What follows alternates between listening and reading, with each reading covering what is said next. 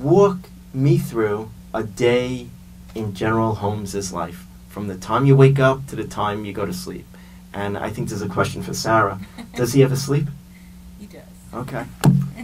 About 3 years ago, across the U.S. military, and you may have read in the paper that suicide is the #1 killer of people in the Air Force. Why is that? Part of that is because of the age demographic we have. If you look at that age demographic across America, suicide is the #2 killer of that age demographic, with only accidents being higher. We make our airmen take a motorcycle safety training course. We have things that we do that have reduced the accidents a little bit, and so suicide is an effort that we're hard after. And over the last 2 or 3 years, we've had a couple of high-profile general officers, one in the Army, a couple in the Army, and one in the Navy, take their own life. And when we looked at it, what we decided is that they had lost any ability to differentiate between their work life and their personal life. They were so absorbed in their work that if their work life went poorly, they didn't have a personal life to fall back on, and they felt like they were failing, they felt like they were a burden on the people around them, and they took their life.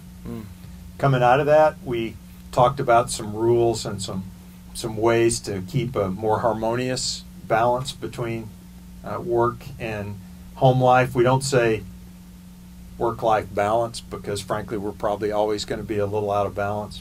But there's a rule that they talked about, 2-10-5-7. That adds up to 24 hours in a day.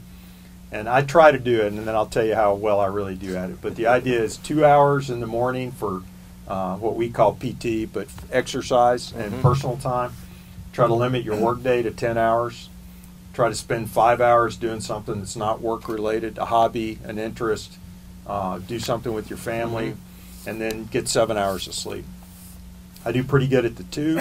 I'm in the gym every morning. I do pretty good at the 10. It makes a predictable work schedule for the people that support me. The 5 I don't do so well at. I get 2 hours maybe and spend time with Sarah and have a dinner together, and then I sneak back onto my computer to do things for that last 3 hours. And then my joke is that it's really better for everybody in my command if I do get the 7 hours sleep. So I try to do that. They like me a lot better when I do. Very interesting.